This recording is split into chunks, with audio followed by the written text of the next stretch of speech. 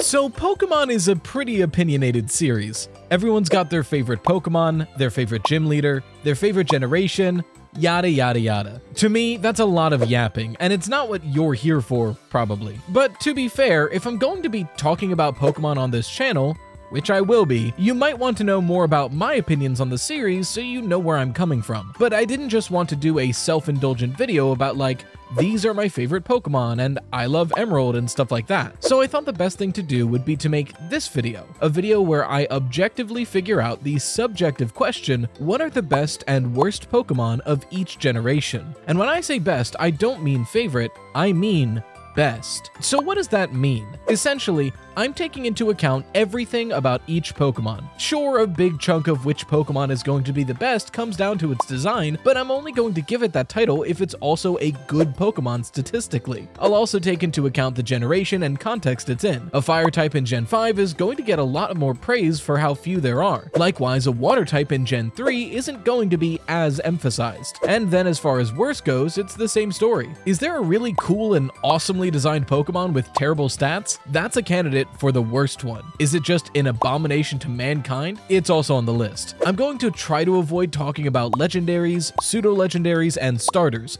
because that kind of feels like cheating. Obviously, some of the legendaries are going to be the best and the starters as well. So to make it more interesting, I want to talk about the other Pokemon in the generation. As we go, I'll talk about the runner-ups and even mention which one is my favorite in the generation. So that way you can get to know me and my taste of Pokemon a little bit more before we start really getting into these videos. Also, because this is going to be very long if I do every generation in this video, we're going to have today's video just focus on the 2D games of the franchise, so generations 1 through 5. And then next week we'll do generations 6 through 9 to cap off the 3D games. So without any further ado, the best and worst Pokemon of each 2D generation, starting with the favorite generation of everyone over 30 years old, Generation 1. Gen 1 is an interesting bunch, because it's one of the largest generations of Pokemon we've ever got, and because of that, there's a lot of really heavy hitters in here, and likewise, there's a lot of stinkers. I never understood why people think Pokemon are going downhill in designs when Generation 1, the game that started it all, had things like Seal, the Seal Pokemon, and one of the contenders for worst of the generation, Muck. But don't get me wrong, there's a lot of really great Pokemon in this generation. Gengar, Cloyster, Ninetales, even some of the starters like Venusaur and Charizard are really up there. All of their designs are super solid and they've got stats to back it up. But even though Ninetales is my personal favorite, I don't think it's the best of the generation. It's beautiful, it's elegant, and even the Alolan form maintains that mystique while being a very strong Pokemon. But Arcanine does that, and it's also cool. It threads that perfect mascot line of being cool, cute, and strong. It's got something for everybody. As far as what the worst Pokemon of the generation is, I have to give it to Onix. I love Onix's design. I think he looks dope, and Steelix gave Onix what it needed, but I have to award it worst Pokemon out of Generation 1 because of the fact that it's the biggest catfish I've ever seen. It is a 30-foot long rock snake, the main boss of the first gym, and Brock's signature Pokemon, and it has less attack than Oddish. Like sure, it's got decent defense, but it has no attack and no speed. It is a useless Pokemon that can only work well with Body Press, a move that wasn't even introduced until Sword and Shield, so it wins worst Pokemon for me.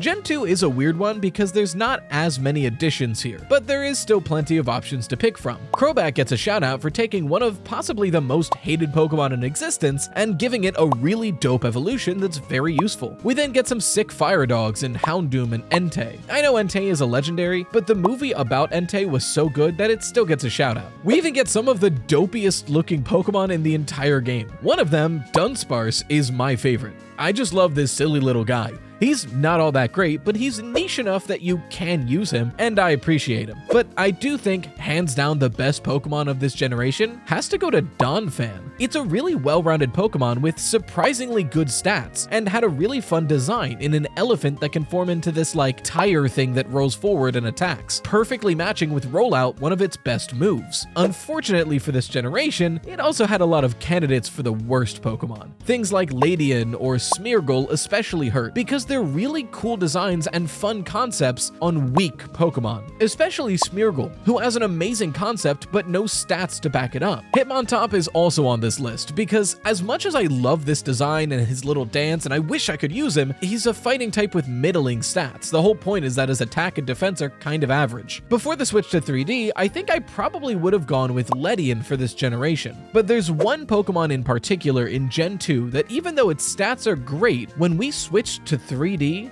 it was done especially dirty, and that's Miltank. Don't get me wrong, I love the 2D art and sprite work for Miltank. It's a fun Pokemon, and I love cows. But when they switched to 3Ds, they gave Miltank nipples jiggle physics. This is disgusting and I hate looking at it now. Because of how dirty they did my guy Miltank, we are going to have to award it the worst Pokemon of Generation 2. Generation 3 is a hard one for me, because it is my personal favorite, I think. It's either that or Gen 6, but there's a lot of really solid Pokemon here. Mudkip for the sheer meme power alone, but you have things like Slacking, Shedinja, Gardevoir, Sharpedo, all incredibly strong and interesting Pokemon with brilliant designs. 3 of my favorite Pokemon of all time are in this generation. Absol, because it's beautiful, strong, and has a high crit rate so it's fun to use. Metagross is my favorite pseudo-legendary because look at him, and Ludicolo, because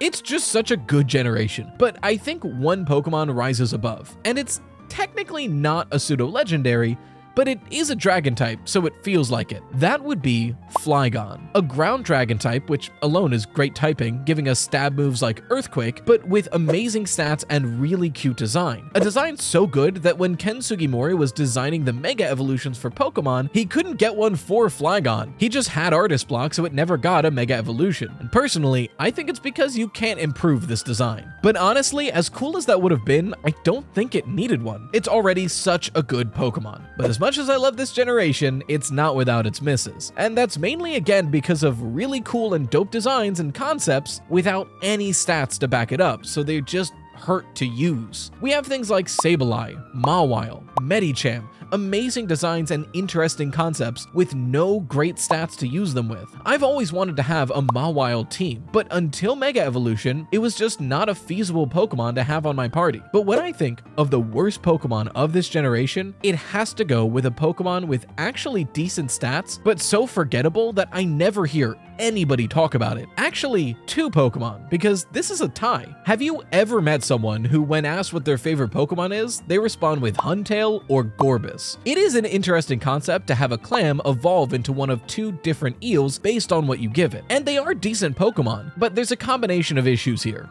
1, you can only catch this Pokemon so late into the game that most people are already set in their team. And 2, it's not great enough or cool looking enough that anybody would want to replace a team member they already have. Not to mention, it's a water type in a game filled with water types. Maybe I'm missing the mark here, but this has to be one of the least popular Pokemon from this generation. And it's not of any fault of the Pokemon. I think it's just suffering from the fact that it's in Gen 3. Maybe if it came out in a worse roster, it would have shined more. Now, Generation 4 is interesting. A lot of the really good Pokemon in this game, and bad Pokemon, are evolutions from earlier Pokemon. It's a well-known fact that this generation primarily gave an additional dope stage of evolutions to previously 1- and 2-stage lines, and a lot of them make the list for the best. Mismagius, Honchkrow, one of my favorites of all time, but not of this generation, Electivire, Mamoswine, Dusknoir, these Pokemon are awesome. Great designs, amazing stats, and they take older Pokemon that were cool but needed something and gave them that something. And that's not to say the only great Pokemon of this generation are the evolutions, because Pokemon like Vespiquen show otherwise. Not amazing stats, but signature moves to carry it and a really fun design, although it loses points for being so damn impossible to get in the game it comes from. Nobody ever liked doing honey trees, let alone honey trees where 3/4 of the version of the Pokemon you can get are useless to you. But for the best and my favorite Pokemon of this generation, I'm going to make an exception to one of my rules of this video, just because of how good this Pokemon is. Torterra. Turtwig is my favorite Pokemon of this generation, but Torterra is the best. With amazing stats that it already had, Torterra was for a long time my favorite, but not the best Pokemon of this generation. But I say that it is now because of what it just got in Scarlet and Violet. Torterra's biggest weakness was always how slow it is.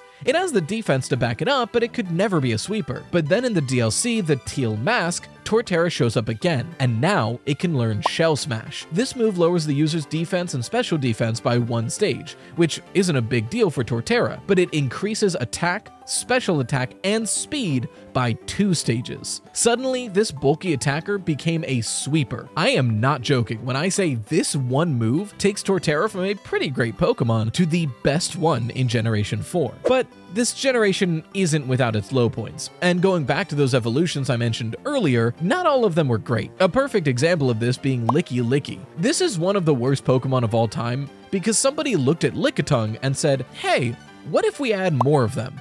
Which is something nobody needed to ask. But by far, in my opinion, the worst Pokemon of this generation is Ambipom. It has some pretty decent stats too. It's a good Pokemon to use, but it looks like a nightmare. Somebody said, what if we gave Apom a somewhat low stats monkey with a handtail and gave him 2 hands? That's a fun idea. Why did you make him go from a cute monkey to this nightmare creature? Who thinks this is a good design? This is a huge miss here, and because of the missed opportunity and bad design on good stats, I've got to give the worst title to Ambipom. And finally, for today's video, Generation 5, the last 2D Pokemon game, and some of the favorite Pokemon games of the people I talk to. Black and White is always up there in rankings, for good reason. Because of the soft reboot that Pokemon was experiencing, this is one of the biggest rosters we've gotten since Gen 1. And because of that, there are a lot of really great Pokemon and really terrible ones. But there are plenty of standouts, and some of my favorites. Pokemon like Stoutland even show us that a basic Route 1 mammal Pokemon can be really good. Gen 5 also has some of my favorite bug-type lines with Leavanny and Scolipede. Great Pokemon with great stats and awesome designs. Both of the fossil types in this generation are peak as well. Archeops is a really strong Pokemon with Defeatus, so it feels like a fun gamble to use, and Caracosta almost got best Pokemon of the generation. Great Pokemon, great typing, awesome that it's another slow turtle that benefits from Cell Smash. It would have been perfect, but it's a comp and ACAB. So my favorite one of this generation has to go to Reuniclus. It's a great 3-stage psychic Pokemon with awesome stats and an adorable design. But there's one more Pokemon, another one of my favorites, that is the best of this generation, and that's Crocodile. Ground Dark is a great typing, and it's got amazing stats, and it's got a fun design as this evil crocodile. But if that wasn't all, it's got the ability Moxie, making it one of the best sweepers of this generation. Every time it defeats a Pokemon, its attack stat goes up by 1 stage. One of the best abilities in the entire franchise, so it's just so good. But like I said, when adding this many Pokemon to a game, you also add a lot of stinkers. Swoobat, Conkeldurr, and Gothitelle, in my opinion, are all in the same category of decent stats on Pokemon with a terrible design. Look at these guys. At least Swoobat is cute and kind of charming, but none of these guys look great. And they don't feel great to play. Throw makes the list for being sock but worse. I don't know why we needed fighting type Bert and Ernie, but if you're going to add it, at least make them both good. Maractus is a weird one because it's a great concept, great design, and decent typing, but they made it almost impossible to get and gave it no great stats to make you want to get it. So nobody uses this thing. But by far the worst Pokemon of this generation has to be Alomomola. If not just for the fact that somebody looked at Luvdisc and said, what if we made Luvdisc again? But instead of making it an evolution or making it better, we just made another Luvdisc. It baffles my mind they didn't just make Alomomola good and make it an evolution to Luvdisc. They wanted to make this specific Pokemon to replace the role of Luvdisc and then just leave it at that. Alright, we've talked about Pokemon for long enough. I wanted videos on this channel to be somewhat short, and immediately the first one I'm putting out is like 15 plus minutes, so good job, Riley. But the next video will be covering the 3D games and then also awarding the best and worst Pokemon overall, so make sure you stay tuned for that. In the meantime, it's much older and a different style, but if you want to look towards the future of Pokemon, the last video I released on this channel is actually my analysis on the Pokemon Legends ZA trailer, which you can watch right here. But until next time, this has been Ride2st. Of all the channels on YouTube, it's the second one. Until next time, as always, stay toasty, Slices.